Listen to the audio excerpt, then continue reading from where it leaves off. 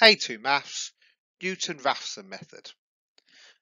Okay, so Newton Raphson's method is a method of finding the root or a solution to some function f of x. So if you look at this example here, I'll show you what I mean by finding a solution. So there's our function just there. So Newton Raphson method can help you find an approximation for that root. So this can be very handy if you can't find a solution for f of x equaling naught. That's what Newton Raphson does. Okay, so and it's an alternative to the previous numerical method of looking at forming an iterative method. So what the method does is it uses more to do with tangents and differentiation. So this method finds a tangent to help us find an approximation for that root. Okay, so let's say, for example, I take x0 as my first approximation. You can see it's not very good. All right, it's quite far away from that. All right, it's not a very good approximation. So what you can do is you can take or find the gradient at that point. If you find the gradient at x equals naught, and you find out where that gradient line crosses x, then that would give you a better approximation. So I find the gradient at the point where I'm guessing. I draw the line of the gradient there, and what I'm looking for is where that line crosses the x-axis, and I call that my x1. Now that x1 is a better approximation than x0 because the gradient is starting to point more towards where the curve is going. So it's guessed because you're pointing towards where the curve is going, and if they both cross, then it should be a better approximation. Right, now you can repeat the process. Once you know x1, I find the tangent where x1 is, and because that's close to the previous one, hopefully that tangent just there, let's have a look. So there we go. I put the approximation in, and you notice that that one, again, by drawing the tangent, is again a good approximation, a better approximation than the previous one. And if I carry this process on, what I'm going to end up with is an approximation which is extremely good to as many decimal places or however high accuracy as you like. So I can take x2, I substitute that into, I find the gradient at that point on my equation. So there we go.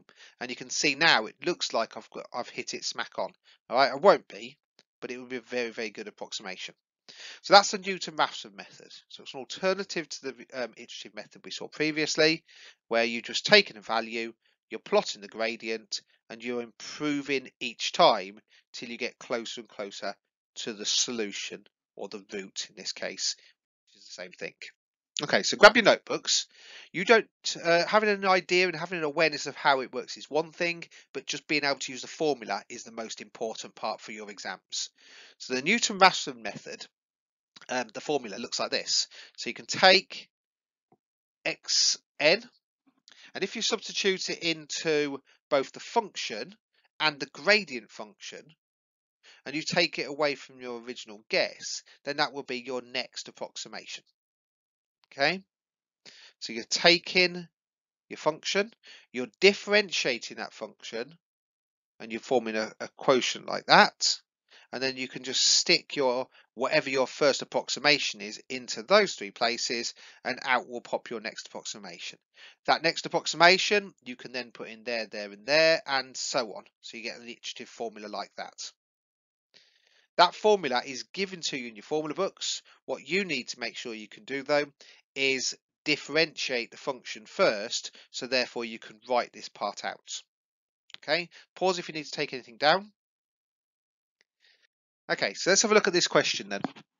So again, just writing down that question for your notebooks, that exam question. Right, so the first bit is practicing some of those finding roots, and the second part is being able to use the Newton Raphson method. Okay, so I'll give you an opportunity to just pause there if you need to, if you're still copying it down. Okay, so part A is trying to find a root between two values. If I can find a root between 3.5 and 4.5, at least I've got an idea of where my initial approximation should be. So I'm not miles away to start with. I can then use one of those values to start to focus in a little bit better. Okay, so that's what I'm going to do. So the first one is, how do I show a root is between two numbers? So we did that in the previous lesson. To show there's a root between these two, I know it's a continuous function because it's got no dividing, there's no asymptotes coming in there. All right, so it's a nice continuous function. So if I can find that one's positive and one's negative, I can confidently say there is a root between those two. Somewhere would pass through 0. So let's just try that. So I'm going to substitute 3.5 in.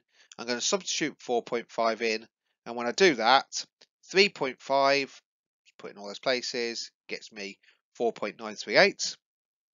4.5 when I substitute it in for all the x's gets me minus 1.813, and because it's a continuous function and because they go from positive to negative, there is a change of sign, I can confidently say there is definitely a root between those two values. Now I'm going to use Newton Raphson to help me find a better approximation than those two. Okay, so that's the first question done. That's often how the examiners put in these roots parts in both this question and in the previous numerical methods before using that other previous iterative method. Alright, so now I've done the first part. Let's look at the second part then. So I can take my part B and I need to set up Newton Raphson. Now the moment I see the words Newton Raphson, I grab my formula book and I copy down the Newton Raphson formula. Now to do the formula, I need f dash of x. I need not just f of x, but the differentiation of it. So I can differentiate that function. It's a nice straightforward function to differentiate because it's just a polynomial function. So I've got 4x cubed, I've got 33x squared plus 76x minus 40, and of course the 1 doesn't have a gradient, so therefore it disappears. So there we go, I've got f dash of x, I've got f of x. I think I can write out my formula now. So my formula is going to look like this. That's straight from the formula book. And I can fill in both that numerator and that denominator just there. There we go. There's my numerator and there's my denominator. So it's just that f function there, but with x's replaced for xn's. And I've also got the gradient function underneath with the xn's replaced for the x's replaced for xn's underneath. Right, so all I need to do now is the number crunching part. I can take 3.5, I can substitute it into all these individual places, so it's a bit of a pain, but then that would give me a new value, which should be an improvement from the 3.5. So that's what I'm going to do. All right, and I'll save you some legwork. I can do this first number crunching for you. So I stuck them all in there. That was my x0, and when I did that, pressed equals, I get this. Yep, that's what I've just done. Stuck in x0. There's some values stuck in 3.5. Just demonstrating what I'm doing the first one. And out pops the first answer, 4.231.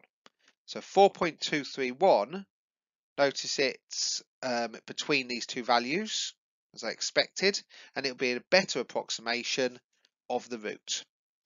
But I can improve it further. I can take that value, I can substitute it into all these values, which I'm going to do. So I'm going to substitute it all in, there we go. And that gives me a new x value, x2, which is again, is a better approximation than the previous one. All right, again, still between those two roots, but it's starting to target in on it. Notice it's still only true for one significant figure at the moment. Both go to 4. So I need to carry on until I get to 3 significant figures. So I'll go to my calculator. If you've got the ant set up, all right, I'll remind you how to do that, just so you're aware. So to use the ants button on your calculator, type in 3.5 and press equals. Then your calculator knows that 3.5 is your first answer. Okay, so type in 3.5, press equals straight away.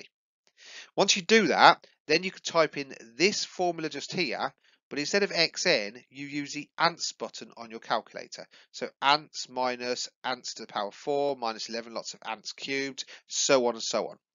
Once you've typed that all in once, then when you press equals, out will pop 4.231. Then all you need to do again is press the equals button. And what that does is that's become your new ants, your new answer.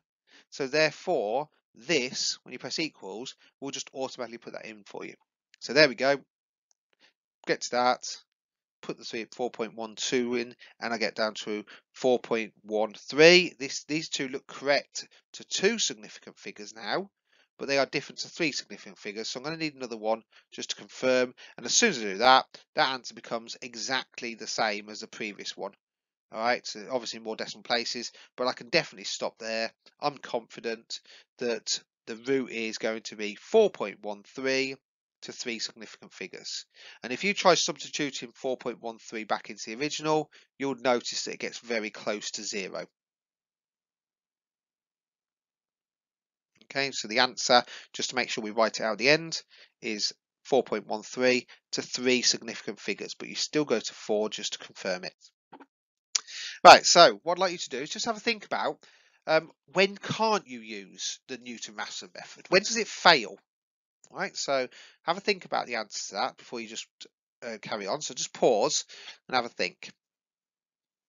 Okay, so if you manage to come up with either of these two answers, very well done. First problem we might have is if you get something that can't be differentiated. If your function can't be differentiated, then you can't use the Newton Raphson method because you won't be able to form that denominator. So that will cause a problem, and therefore you'd have to pick a different method. The other situation that causes a problem is because you're substituting your value in and finding the gradient. If the gradient comes out to be a stationary point, then what happens is your line just goes horizontal to the x-axis. So therefore it never crosses the x-axis, so therefore you can't find your next solution. So if it can't be differentiated, or if your first value is a stationary point, then therefore your Newton Raphson method would fail. Of course, the first one you can't do much with because you can't differentiate it, you can't use the formula at all. The second one's easily solvable. You just pick a different value that's not a stationary point, and therefore it should work. Okay? Right, what I'd like you to do is just practice some of those skills with Newton Raphson by completing the exercise 4.1 on page 375.